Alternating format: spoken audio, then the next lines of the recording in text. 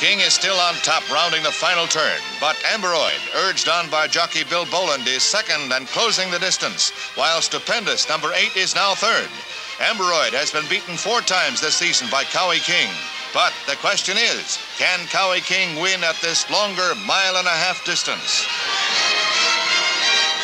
Amberoid takes the lead from a tiring Kauai King at the start of the long stretch run to the wire. Number 10, Buffalo, ridden by Manuel Icaza, comes on strong to challenge Amberoid.